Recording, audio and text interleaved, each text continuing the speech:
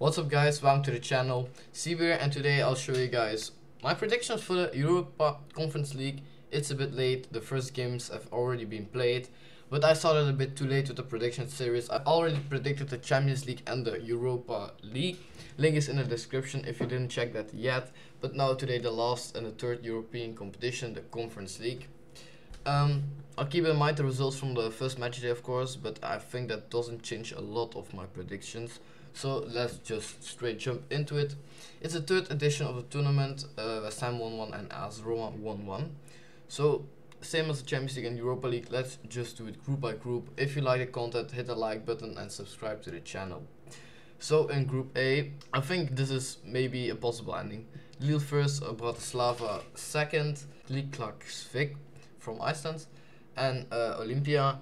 It was a close game against Key. I'm just gonna call it Key.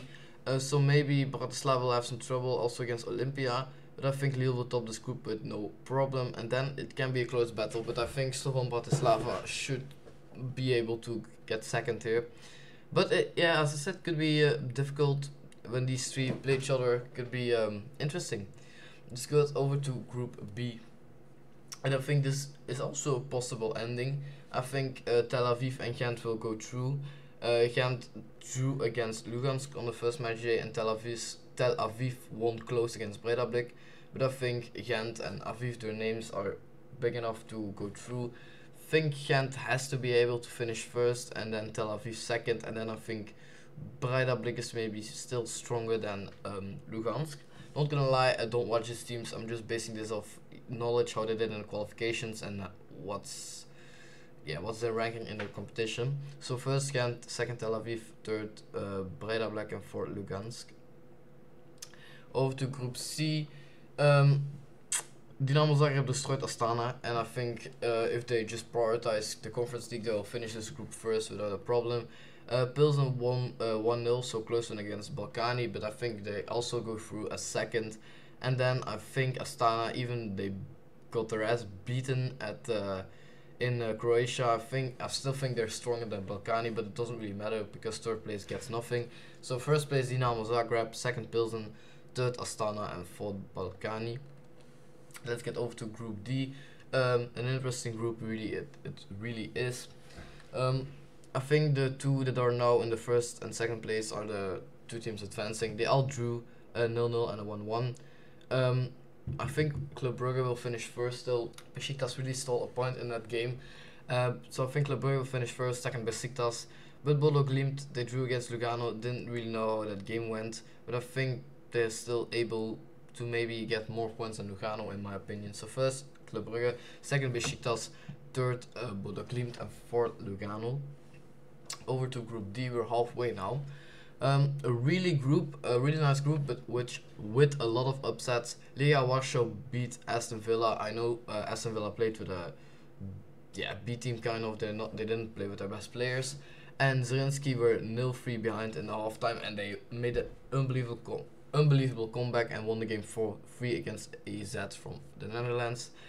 So yeah, of course, if this game didn't happen, I predicted before, I would 100% say that Aston Villa and AZ would advance. But with this, Aston Villa were rotating, but I guess Conference League is a high priority for them, so I guess they won't rotate anymore if they're struggling. So I still think Aston Villa will go through. But seeing Legia Warsaw have that mentality, I think if you have to go to Poland with their fans, it's really difficult. So maybe I want to say Aston Villa first, Legia Warsaw second, third Alkmaar, and fourth Zrinski. I think Zrinski, a bit of luck was involved in the game. And I still think Aston Villa are just gonna top the group at home. They will get 9 out of 9 points. And yeah, AZ, I wasn't really convinced of them. And if you see Legia Warsaw, what they can do, they can make it AZ really tough. Over to Group F, which Fiorentina was a clear favorite, but they drew in Genk. Still think they will be able to top the group as first. Genk, think they will also advance as second, but Ferencváros I think is still a difficult game, especially away.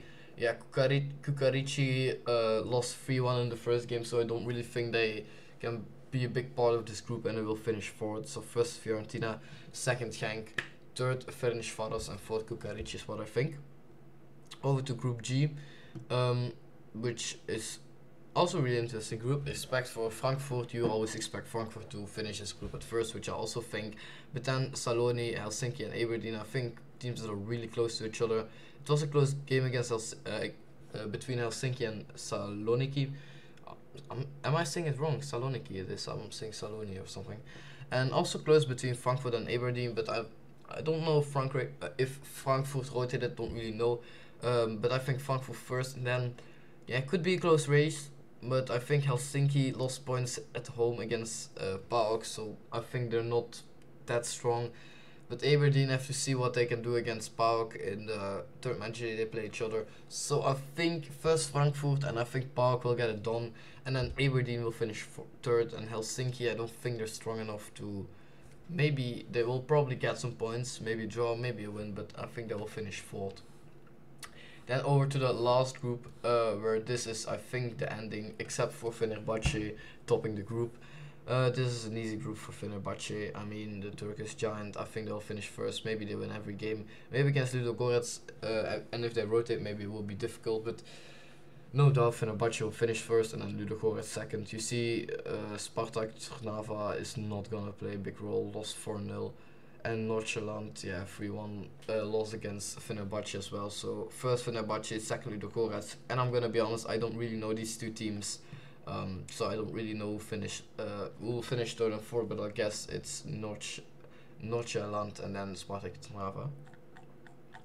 If you look at overall, then a winner is always difficult to guess in this competition because you have also the third of the Europa League, and there's some nice groups in the Europa League. And if a good team gets third and they play in the Conference League, yeah, you can't really predict that, no. But if I have to do some decent shouts, Lille is a decent shout. Dinamo Zagreb, although I don't really know what the level is from the Croatian giant against other teams like Club Brugge if they find their form. Aston Villa as well, of course, same with Fiorentina, but they weren't really convincing against Genk. And then Frankfurt and Fenerbahce might be a decent shout. Don't really know how to compare the Turkish division to the other competitions like Frankfurt or Aston Villa. And then of course probably some teams that come out of the Europa League will be favourite as well. But it's a really interesting competition. If you look at it, you probably only know two teams maybe from each group, but if you look at these games, there are some really interesting games. Let me know your opinions in the comments. So I did now all the 3 European competitions. If you like the content, I would really like and subscribe to the channel. And then I'll see you guys in the next video. Bye.